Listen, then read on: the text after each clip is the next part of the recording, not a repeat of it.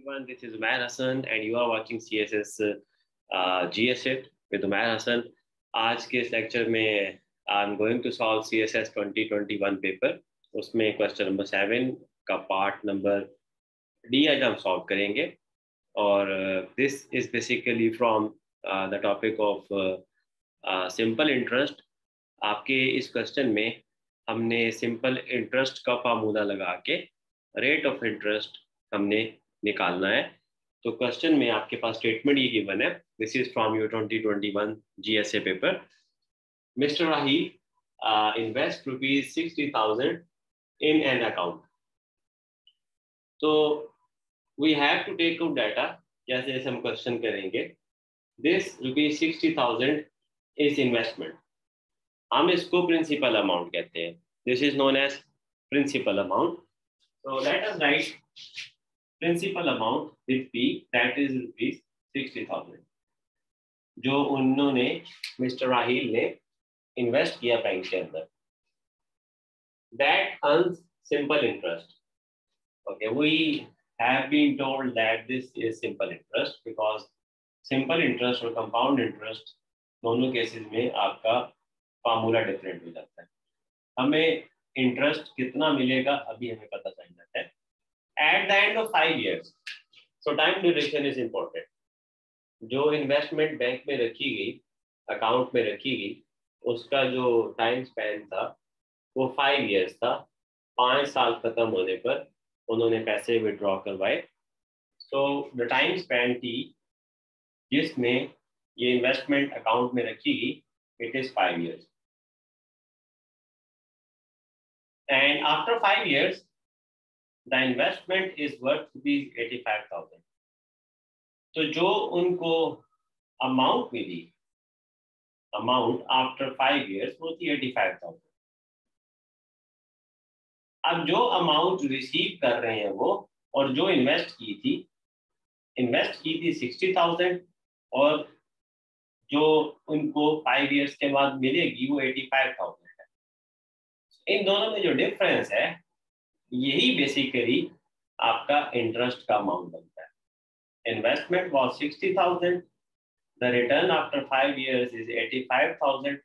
तो ये जो डिफरेंस आपको नजर आ रहा है 60,000 से 85,000 का जो अमाउंट आपका बन गया, ये गैप जो है दिस इज इंटरेस्ट. इसको आप इंटरेस्ट कहेंगे.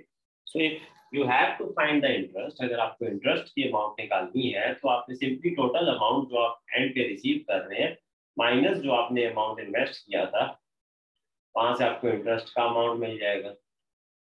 वही आपका प्रॉफिट है जो इंटरेस्ट बैंक आपको उस पे दे रहा है, दैट इज 25,000. अब ये सब लिखना बड़ा जरूरी था. कैलकुलेट क्या करना है? Calculate the rate of simple interest. हमें R निकालना है. R is the rate of simple interest. Simple interest का क्या रेट था, कितने % जो है सिंपल इंटरेस्ट चार्ज हो रहा था.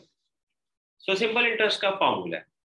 So simple interest is basically given by simple interest is I, that is equal to P. P is principal amount, I is amount of interest, R, it is rate of interest, T is time of investment, तो भी आपके पास है 5 years, over 100. I repeat again, this is the formula for simple interest. ये compound interest के question में आप नहीं कर सकते, ये simple interest के क्वेश्चन में आप सॉल्व कर सकते हैं इस फार्मूले से. So you have to be very vigilant. Question में सिंपल इंटरेस्ट लिखा होगा तो इस फार्मूले की एप्लीकेशन होगी. I is amount of interest, जो इंटरेस्ट की अमाउंट थी ये लिखी हुई है. जो आपने अमाउंट रिसीव की एट द एंड और जो इन्वेस्ट की उसमें जो डिफरेंस है that is the interest amount. This is 25,000. P is principal amount, जो आपने शुरू में अकाउंट में इन्वेस्ट किया था, that is 60,000. R आपने फाइंड करना है, रेट ऑफ इंटरेस्ट, और T आपके पास टाइम ऑफ इन्वेस्टमेंट है 5 years. क्योंकि आपने 5 साल के बाद अमाउंट विड्रॉ करवाई जो 85,000 हो चुकी थी, तो टी को 5 रखें जिस दौरान आपने बैंक में अमाउंट रखवाया ओवर 100। तो यहाँ से हम सिंपल आर निकाल लेंगे, 100 को यहाँ मल्टीप्लाई कर दें 25,000 से। सो 25,000 मल्टीप्लाई बाय 100, और ये आपके पास 60,000 है, गलती से लिखा गया था। 60,000 को वहां डिवाइड कर दिया, यहाँ मल्टीप्लाई हो रहा है आर के साथ, यहाँ जाके 60,000 डिवाइड हो जाएगा। सिमिलरली ये 5 यहाँ मल्टीप्लाई हो रहा है, उस तरफ जाके डिवाइड हो जाएगा, and you will find the rate of interest. तो इसको सिंप्लीफाई करते हैं, 0 गोज विथ 0, इसको भी कैंसिल कर दें, इसको भी कैंसिल कर दें, इस 0 को इससे कैंसिल कर दें, 5 1 जा 5, 5 2 जा 10।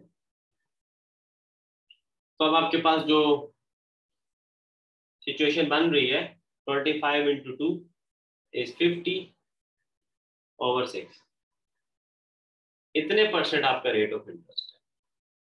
25 into 2, जो सिंप्लीफिकेशन के बाद आपके पास 25 into 2 50 बच के न्यूमिनेटर में, डिनोमिनेटर में आपके पास 6 है। और अगर आप इसको सिंप्लीफाई करेंगे 50 over 6, दैट इज ऑलमोस्ट 8.33%। ये आपका रेट ऑफ इंटरेस्ट है। 50 न्यूमिनेटर है, इसको अंदर रखें, 6 को बाहर रखें, 6 8 are 48, the remainder is 2, decimal लगाएं या 0 लगाएं, 6 3 are 18, एंड सो ऑन, ये आगे चलता जाएगा। सो 8.33% is the rate of interest जो मैंने क्वेश्चन में पूछा गया था, calculate the rate of simple interest. So the answer is 8.33%. I hope this question is quite clear, and in the next lecture I will upload the remaining part of CSS 2021 paper. So keep watching, and thank you so much.